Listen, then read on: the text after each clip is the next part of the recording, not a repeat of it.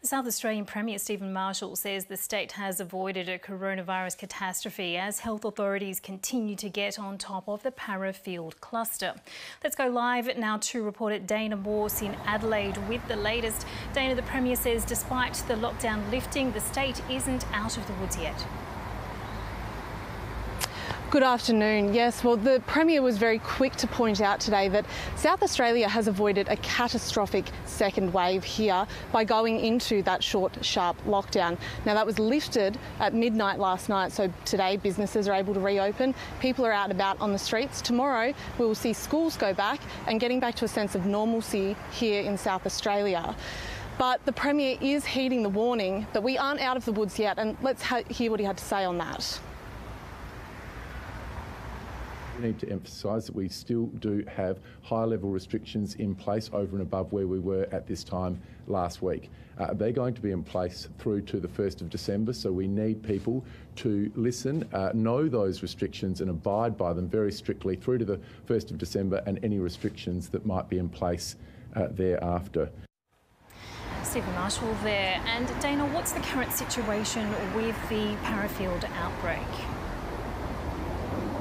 So thankfully today, after almost 17,000 tests done yesterday and over 70,000 done throughout the week here in South Australia, there are no new cases linked to the Parafield cluster and no examples of community transmission. So health authorities have the epidemiological link to every single case here in South Australia. That's got around 4,500 people in quarantine.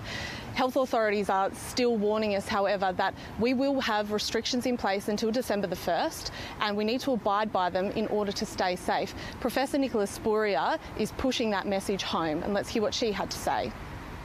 Absolutely why you need to heed these messages. Even though we've now got restaurants, cafes and other places open, everybody has to be COVID safe. People need to remember that basic hand hygiene. You must stay 1.5 metres away from other people that you don't know. Now, Professor Spurrier was also revealing some epidemiological modelling today, which was part of the reason South Australia went into its lockdown in the first place. So we'll be looking to go deeper into that for our 7 p.m. coverage tonight. However, she was quick to point out that the lockdown was not only caused by this one man who lied at the pizza bar. So it'll be very interesting during the next week to see if there's any leakage in our community or whether South Australia will be back on track to open by December the 1st. Our reporter Dana Morse there with the latest in Adelaide. The Gold Coast Titans assistant coach Michael Gordon has been stood down